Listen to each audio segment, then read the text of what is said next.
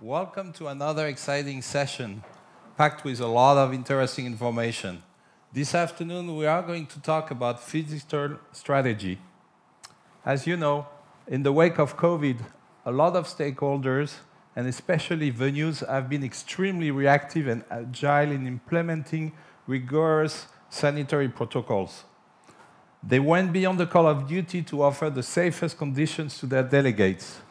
At the same time, venues keep on developing innovative, sustainable solutions to show to the world that we are dedicated to lowering carbon footprint and gas emission. Green consciousness has become our motto, and yet it is not enough. Hybrid and innovative digital solutions have become unavoidable in a COVID scenario. So let's look at the stem of the word Phygital. And we're going to separate it this afternoon with a panel of experts. We're going to look at the Phy with the physical aspect of the venue, the hardware, and we're going to look at the digital with the creative digital solutions with some of our other panelists. And also, as usual, we will have an end client, an association that will give us their input, their insight, and the way they see their collaboration and their forward thinking in a Phygital world. So, first, let me introduce you to our panel of experts. And I will start with our association expert, Clara Fernandez Lopez, who is the External Relations Manager of UIA, the Union of International Associations. Clara joined UIA in 2011, and before that, she was a publisher, a managing director, and a member of the management board of international publishing and media companies such as K.J. Sauer and De Gruyter in Germany, Gale in the United States, Thomson Learning in the United Kingdom. Clara has also been a publisher of UIA's Yearbook of International Organization from 1988 to 2011. Since 1988, Clara is a lecturer in media sciences at the Ludwig-Maximilians-Universität in Munich, and since 2017, a member of the executive board of the International Youth Library Foundation. I'll move on to Marta Gomez. Marta is the Deputy Commercial Director at Viparis. Marta has been working for nearly 20 years in the meeting industry with professors, association executives, and destination partners to attract international congresses to Paris, ranked again #1 city in the world for association meeting in 2019.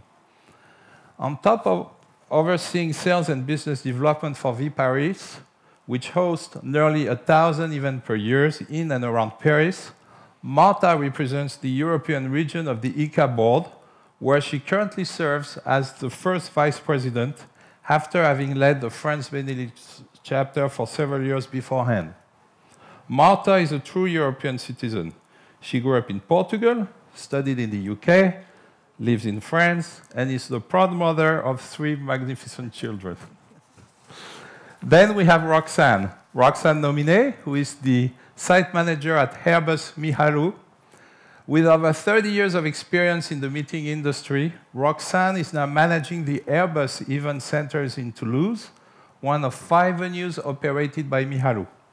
Mihalu is a major operator in southwestern France, which not only manages the Airbus event center, but also the Narbonne Exhibition Center and 3 other special venues in this region. In addition, Mihalu offers project management assistance and consultancy services to the meeting industry stakeholders in France. As a former executive of the Toulouse Convention Bureau, Roxanne is used to working with stakeholders of the French, Spanish, and British markets.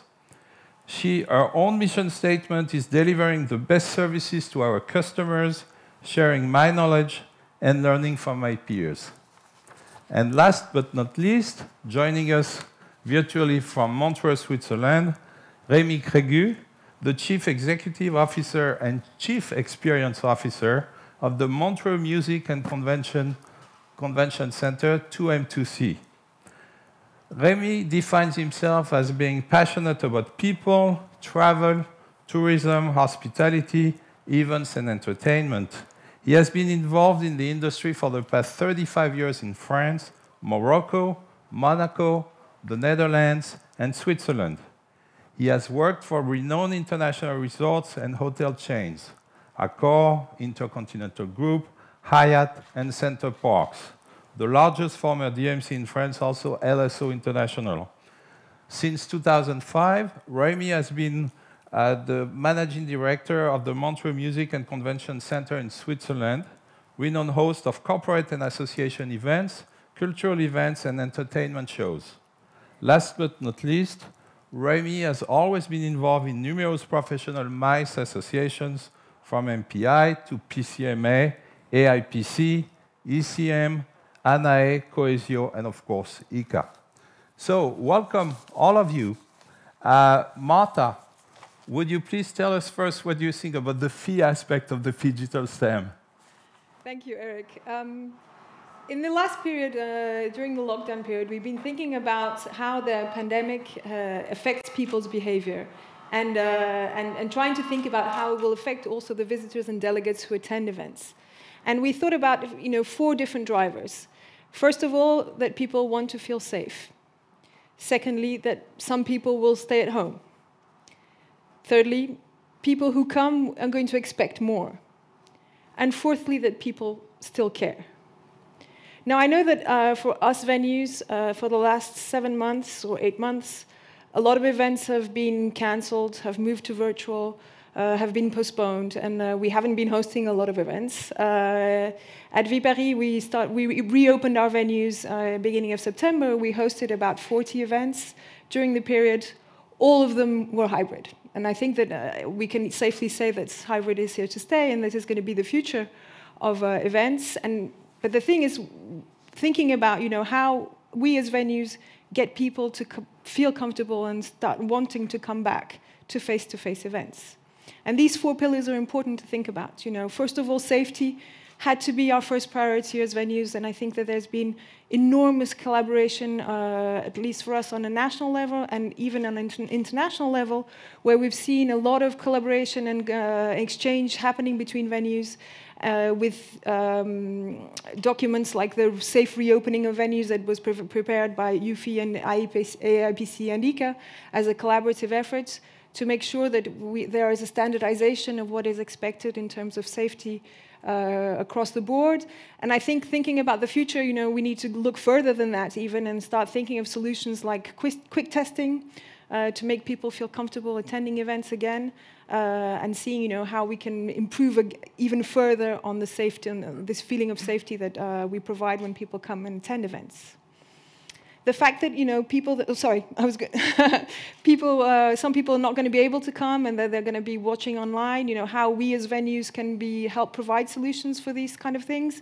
By a lot of venues have set up virtual studios that help. So some technological solutions. Again, looking further into that is how we can provide solutions with local companies, with startups, even identifying local MCs that can help.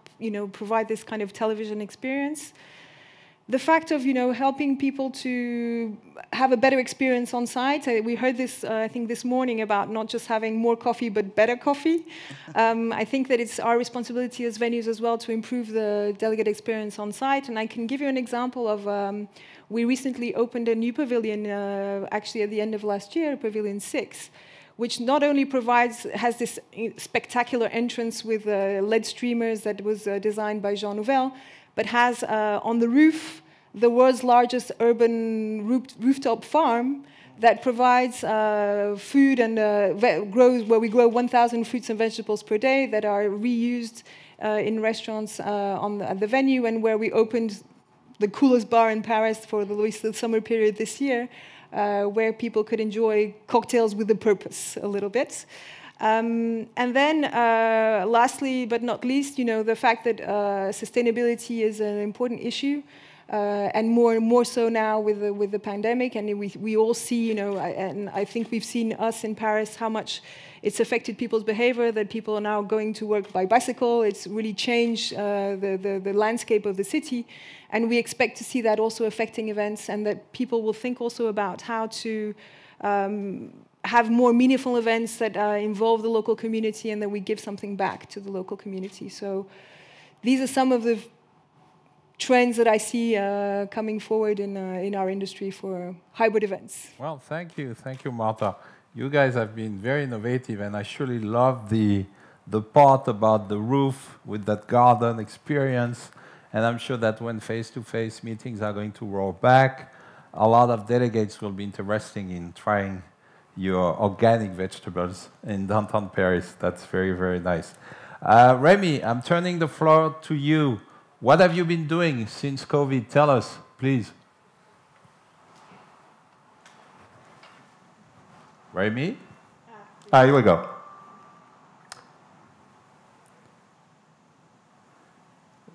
We're having a sound issue here. We can't hear you, Remy. So I'll turn first to... Go ahead. Yes, sorry. Okay. So, since the beginning, unfortunately, we have been doing not too much. In between the two waves, we were able to host an event. But considering our location, I cannot say we are very, we don't use, our clients don't use very much virtual events so far. So, please go ahead. No, what I wanted to say is about virtual event. I think virtual events is playing a role right now due to the circumstances. But I don't believe virtual event will be part of the future as much as some people are predicting. In my opinion, hybrid event will be an added value, but it will never substitute face. And as a venue, we have to defend position about we exist because we have been built to host people, to host and please participants for face-to-face meeting, and not virtual events. Okay. Please go ahead. And we have an economic point of view, which is important. If tomorrow morning we reduce the number of live events with hybrid events, smaller events, or virtual events, the economic situation of venues will be problematic.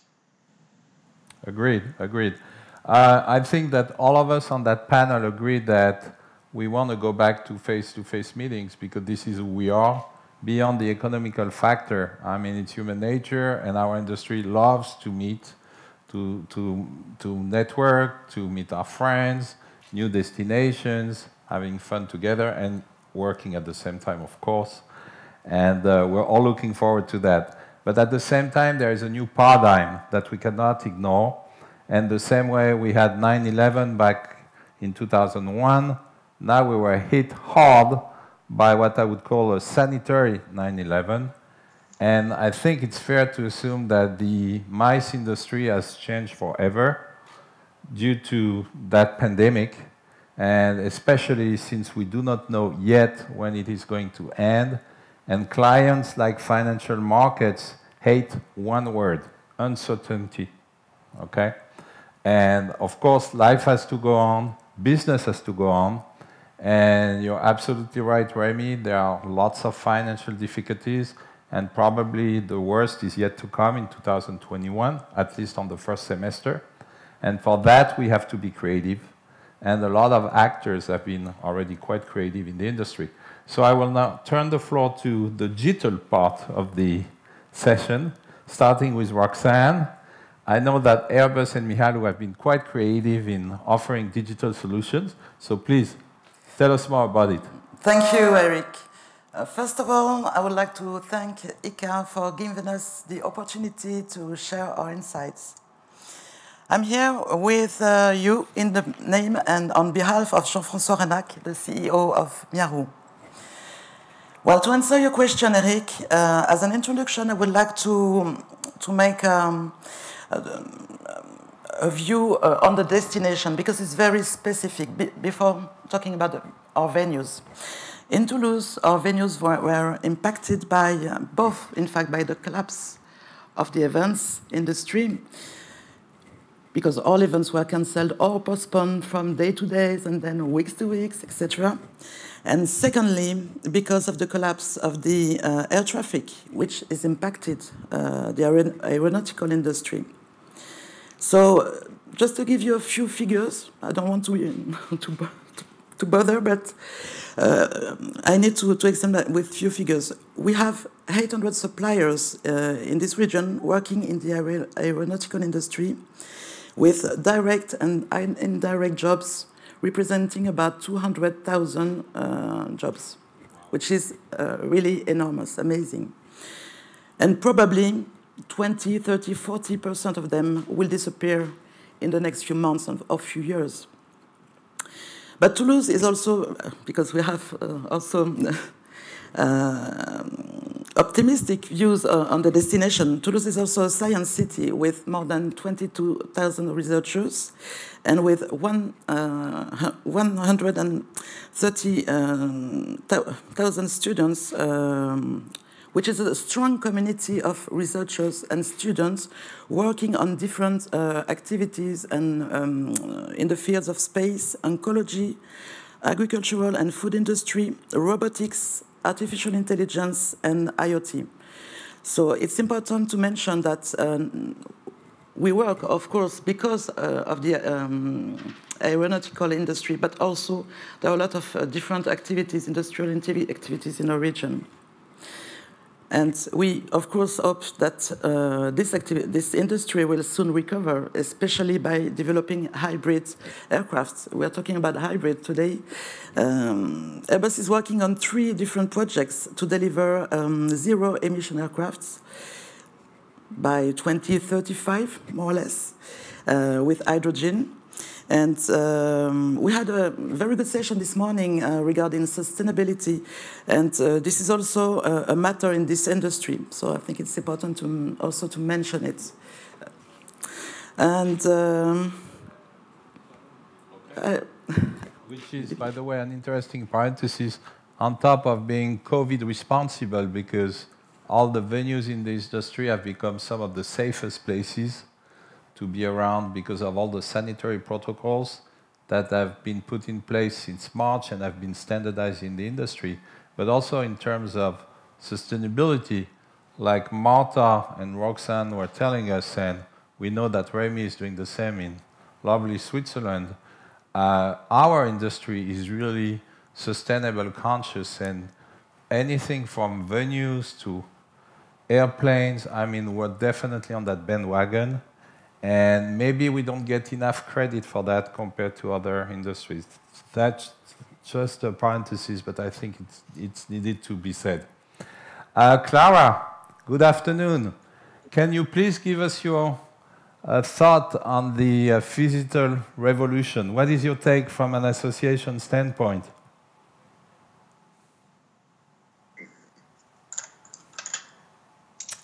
Clara, I'm not sure we can hear you. Maybe your mic.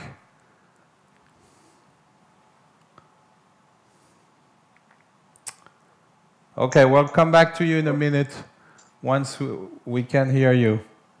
So let's switch back in the meantime to another topic, which is the Phygital strategy a craze, a band-aid? Is it here to stay? How do you see it, Marta? Is it a lasting trend? Go back from what we've done, what's been going on in 2020, and I think that, as I said, not everybody is able to travel, and we've seen that the fact that having virtual meetings has brought a lot of inclusiveness and given the opportunity for people who are can't necessarily afford to travel or in places where it's difficult to get away, to be able to really attend events and speak at events. I think that this has often been a topic for international associations and how they can involve some regions where it's sometimes difficult for people to get visas to be able to travel, and they can't necessarily afford to be able to stay in a five-star hotel for 5 nights or whatever it is that is required for an event. So I don't think that the digital aspect of the meeting is going to go away. I think that we've done such an amazing job as well in improving the technology and the experience for the people participating online, and that this promise, associations are going to have to maintain in the long term for the future. But I think that, if we look at different studies that have been made by either UFI or IPCA, Kenneth also has released a study on, the experience of delegates at virtual events.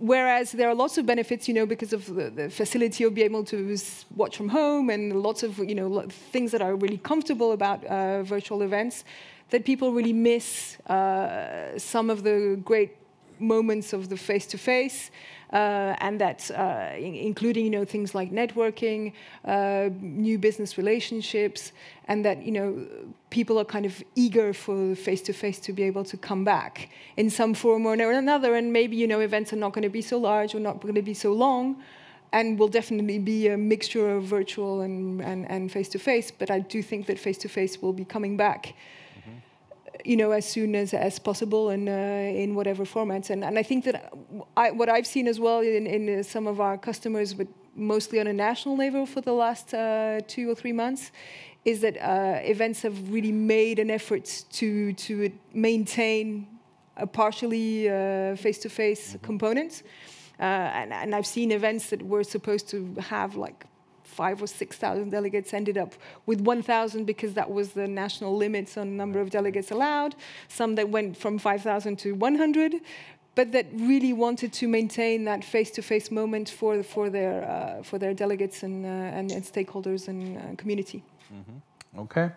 Remy, I'm going to challenge you on this one. I'm going to throw you a couple of curveballs here. It's fair to say that with the sanitary situation and financial difficulties facing association, industries, PCOs, venues, and the like, a lot of companies are still going to go hybrid for quite some time. And also for legal reasons, because they don't want to face issues with their employees, associates being infected by the virus. And also people are going to be afraid to fly for some time. And we know that most probably to come back to some international travel level of a pre-COVID world, meaning 2019, it's going to take 3 or 4 years for the industry, assuming that we find and inoculate a vaccine to the masses around the world over the next 15 to 18 months, okay? So it's going to be a very gradual return to the airline industry.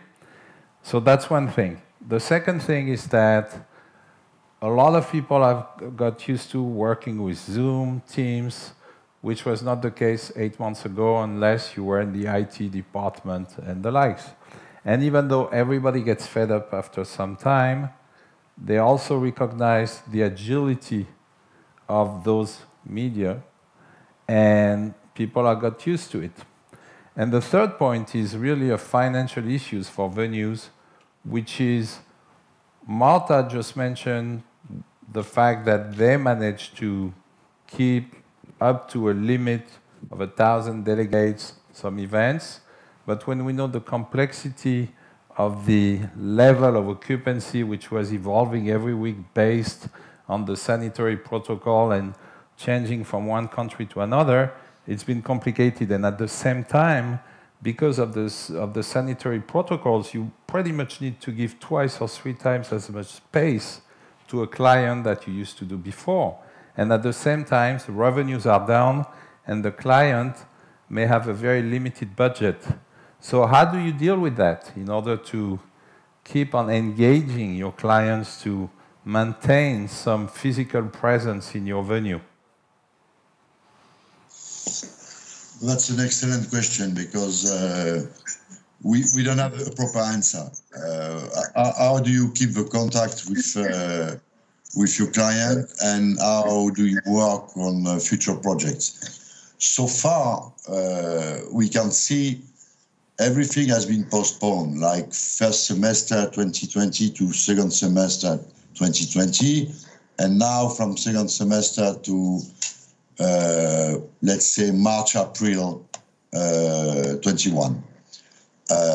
So we can see there is a very strong positive willingness to start again.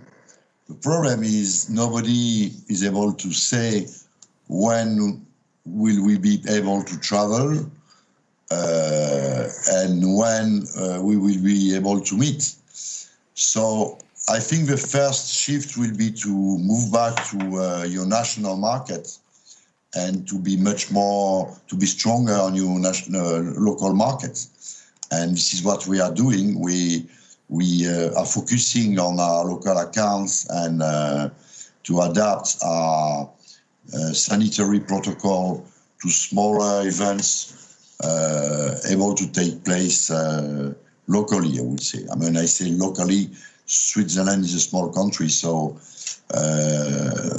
but that's easy. I mean, you can have a really national meeting quite easily using train, and it's easy to travel and to meet. The question is, the risk right now is very much linked to the hotel industry, because if people cannot travel, the hotel industry will die. And if we don't have hotels, we will not be able to host international events anymore. So that's for me a big question. We are part of an ecosystem. In this ecosystem, you have transportation, you have accommodation, and if the whole system is weak, that's okay, because it's a situation where we are only on one choice is to wait. But if one piece of the ecosystem is broken or is too weak, then we are facing a problem, because hotels cannot live without transportation, transportation cannot live without hotels, and events need hotels and accommodation. So my big concern will be how long transportation, airlines, hotel chains will be able to survive and to stay alive. Because if they die, we will die. We will have to change completely our raison d'être, and that's true not only for the meeting industry. It's also we are quite strong in the festival business. We host 4 festivals every year, and that's the same problem. If artists cannot travel, we don't have festival. If artists cannot be accommodated in hotels, we don't have festival. So that's the core question for me, is to hope when things will be better and when we'll be able to travel again. And yes, apparently, I mean, if you are optimistic, we should start again traveling maybe in June 21, but it will never be the same level as it used to be before. So we will have to wait certainly 1 or 2 years before we recover completely. So that means we will have to be innovative in the way we run our business, in the type of event we host. Maybe we will be intra-regional. Maybe Switzerland will host event with near France, near Italy, and Germany. I don't know, but this is the future, and for me, that's the very future. And maybe we will have also to reconsider our business model and to be more than event venue. Maybe we should be something else also. Maybe we should have more activities, different activities. Okay. When I see Paris Expo Vipari, building hotels, restaurants within the premise of Expo of Vipari in Porte de Versailles, then I say yes. I mean, this is quite a new business model, and this is part of it, I think. Okay. I just saw a glimpse of Clara back on screen, so this is very exciting. If you can join us. Clara, are you here? Can we hear you? Yes. Fabulous. Welcome. Yeah. Hello, everybody. Sorry Thank you. about Bienvenida. Okay, Clara, so please give us your take from an end client perspective, from an association perspective. How do you live the physical scenario? What do you see? Is it a revolution for you? Or is it something that is just, you know, a band-aid until we go back to business as usual for all the good reasons that we've been sharing with Martha, Remy, and Roxanne? Well, it certainly is a challenge, yeah. And we see the external factors, as Remy just has described very well. What will happen to the travel industry? What will happen to hotels? What will happen to venues? Where can we hold our meetings in future? Will delegates be able to travel flexible as they used to? But as we cannot influence these external factors at the moment, we focus on the reality we have. And I must say, a big challenge for associations is skills, new technology, using digital platforms, and as well the factor of human and financial resources. So, for example, we had planned our Asia Pacific event in September to take place in Seoul. And in May, together we decided it will not be possible, it won't happen. Would UIA had been on its own for organizing this event, we would have most certainly cancelled it or kept postponing it until there was no choice. But we had a partner, a destination, who would have provided the venue, helped with travel arrangements. We had a convention bureau on our side. And they decided, we help you with the technology. We develop a platform for you. And they managed to develop a platform showing the virtual city and giving a wonderful feeling to the delegates. What we noticed is you need at least as many staff as for a physical face-to-face event. So we had as well a huge support from the Convention Bureau. And without this, we couldn't have done it. So my plea for the future is, and it's an interesting figure, but only 18% of associations use professional congress organizers or have been using them up to now for organizing their face-to-face events. And around 35% of associations organize their events with the general staff they have. So this is the issue with the challenge in skills and in human resources. So I would really ask, and as you all have stressed, is we are together in this, yes, and associations need the support of convention bureaus and their partners, which now may change more into technology. We need as well to get solutions bundled to help us in the future, because I know from our association peers, they are being overwhelmed with offers and technology solutions. But we do not have the staff in order to sort this out and see what is appropriate for us. And as well, an interesting figure is that close to 60% of associations' events, of their annual event or biannual event, is with less than 500 participants. So 60% of associations have events with less than 500 participants. So the budget behind it is not very, very big. I've been talking as well to destinations, and it's people, as you know, you change your working environment. They have been with working for PCOs before, and we agree we need either PCOs or convention bureaus to bundle offers, to be the face of the local solutions, and to discuss with us what is the best for your event. Yes, because it's very difficult for associations to explain different in order to move to a hybrid or Phygital strategy. Yes, we know what we have, we know what we want, but it's difficult to analyze solutions and then to apply these to our events.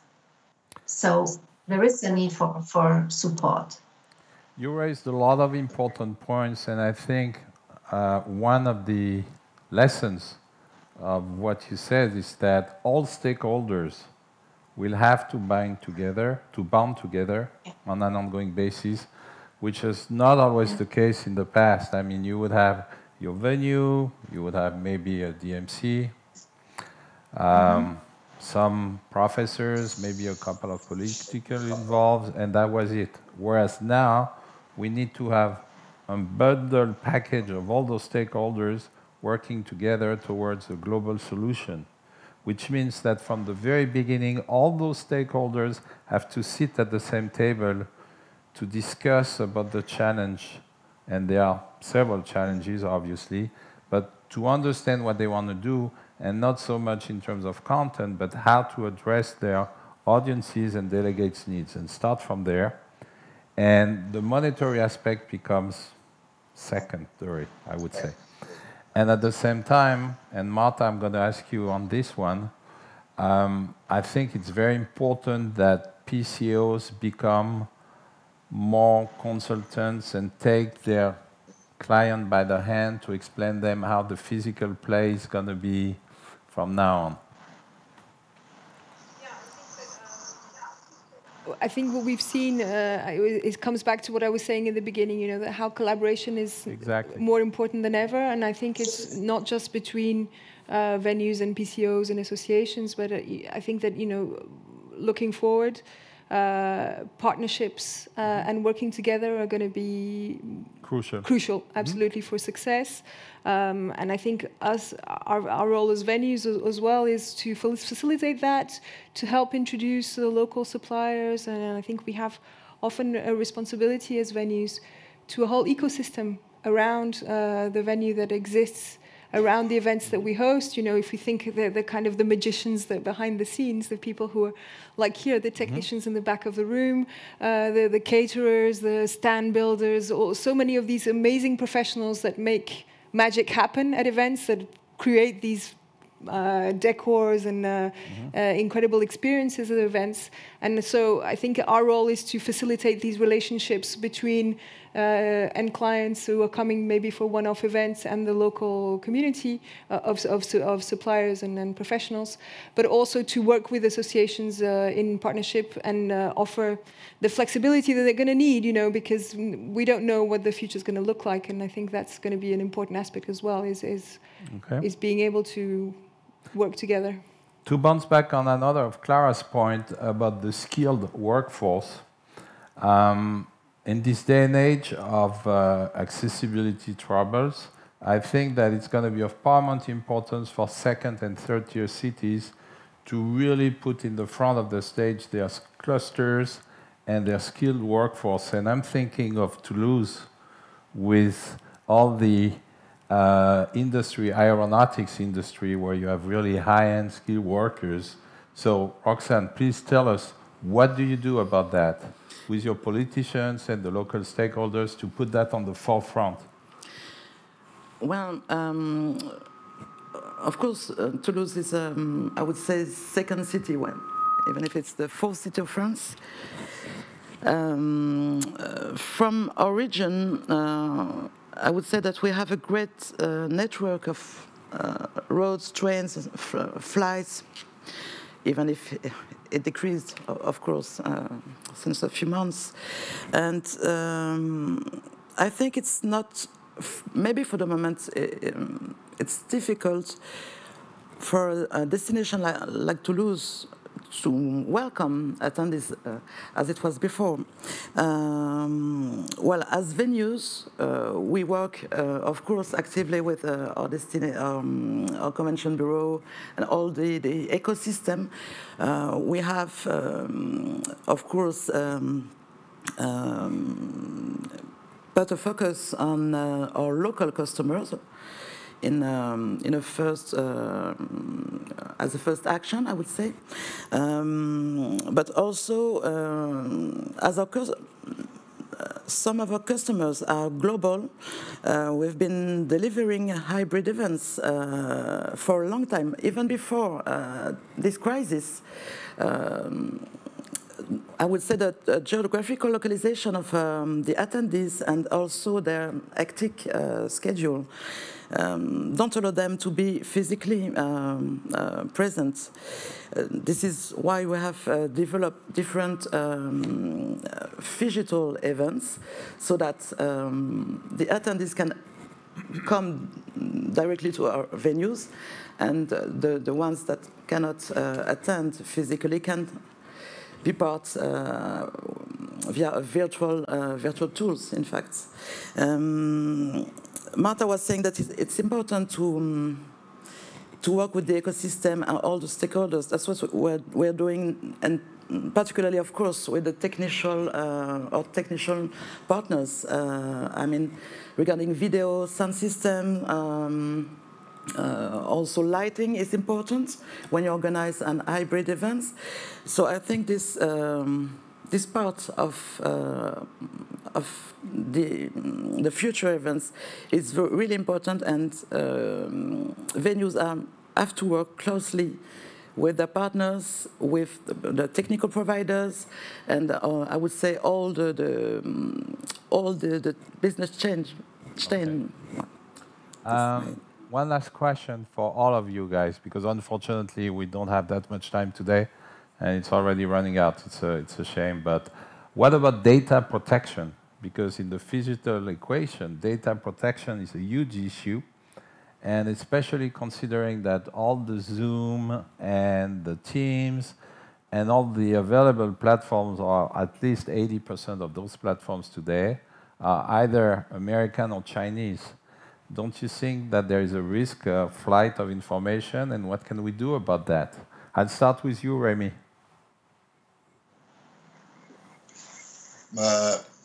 I think the main problem will be for corporation. Of course, when you have your internal meeting via Zoom, you want to make sure it's confidential. For an event, except if you have, some specific events, I don't think it could be a strong issue. But of course, everybody is concerned about the use of your data and etc. But that's generic. It's something. Is part of it, and it will still continue. But my opinion is it's not linked to data. But what I believe is we have been trying to opposite telecommunication and events for the last 15 to 20 years. And in fact, it's impossible. There is no opposition. It's complementary. We have seen for the last 15 years, 20 years, when telecommunication is increasing, and we are in a world where we over-communicate with every type of communication, but events have been also increasing. So I don't think there is an opposition between both style, and they must live together. What I'm sure is that right now, since the COVID, we are in a world of abundance of communication. There is too much communication. We are saturated of communication, and this is a danger for me, because too too many events kill the events, especially if it's virtual, because virtual, you will never build a relationship and trust virtually. It's impossible. Virtually has a specific use, but face-to-face will remain forever as the only way to build a relationship and to build trust. And this is why I am convinced the future of events is still enormous, and I'm sure the technology will help on the side as an added value to boost and to develop this fantastic industry. Thank you, Remy. Clara, what's your final take on that? Well, I agree with everything Remy has said. Now, we have, of course, strong discussions at UIA about data protection, but we are not very, we would do our meeting, our roundtable on a platform as Zoom or as we are doing now on Teams, because what can you do? Yes, you have to use something, and we all work with search via Google and use WhatsApp, and it's all on the same level of threat and of risk. I just wanted to one more thought. Because of course, meeting virtually or hybrid Phygital, I think this is something which will stay, because it's a global pandemic we have now. But I think the solutions to a pandemic will not be global all at once. There will be countries more lucky to have a vaccination earlier, and groups of people, and others won't. And it will take time until travel normalizes. So being able either to physically participate or participate virtually is a good and is, in my view, a democratic solution. And will allow many participants who were not able to travel even when there were no health restrictions to participate at events and to be part of the community. Let me ask you one final question, Clara. From what you hear within your organization and your colleagues from other associations, if you were to put a percentage on the hybrid events within 2 or 3 years, what would you say? 10, 15, 20, 30%? Less? Hybrid, I would say around 30 from what we hear. I agree. That's We're doing a survey. We may know more after the survey. Yeah. Okay, thank you, Clara. Now I'm switching back the floor to Roxanne for final words. What is the last message you want to give us in terms of the Phygital strategy and revolution? I would say that of course, from a venue perspective, we are linked in the meetings industry, and I think we can bring alternative solutions by diversifying our services and be flexible, as Mata was saying previously. For me, hybrid events will allow to maintain links between community members, and we are really involved with them to ensure the sustainability of our customer projects. And live events, as Remy was saying, will be for me more valuable in the future than ever before. A live gathering will be fully embraced after a long period of social distancing. And, we are really optimistic about that. Hybrid events have always exist, in fact, and probably will stay. So we'll always have a part of digital and a part of physical. But what is important to keep in mind is that we will always have events. So, I would say that's my insight and my input on that. Thank you, Roxanne. And last but not least, the final word for our first Vice President at ICCA, Marta. So I think that whilst as venues we continue to manage and support clients and quality think as we are going into a second lockdown period, that's what we're going to be doing for the next few weeks, is have studios for digital events. I think it's important for us as venues to defend face-to-face and to advocate for the irreplaceable quality of the face-to-face events bring in terms of human interaction, networking, and creating a sense of belonging. And when we think about what's been happening in terms of working from home and the effect that's had on people and the feeling of loneliness, I think events really can play an important role in bringing people back into the communities and creating for companies, again, a sense of belonging that is really irreplaceable. And I'm an opera lover, so the last opera that I went to see was in the Palais Garnier, where I went to see La Traviata, and in the meantime been watching opera online. But I think that, how can we as venues create that experience and help our customers recreate that excitement of when the orchestra begins to play and the curtain goes up, and our role is to provide, the best possible on-site experience, the safest and the most premium experience to help our customers create memorable and meaningful meetings in the future. Thank you very much, Marta. So thank you to our distinguished panel experts. And as you can see, there is hope for the face-to-face. Everybody wants to be back on the bandwagon. And even though the hybrid revolution is here to stay, up to a certain extent, there is no doubt in the mind of our experts that face-to-face will still be the solution, and this is the right thing.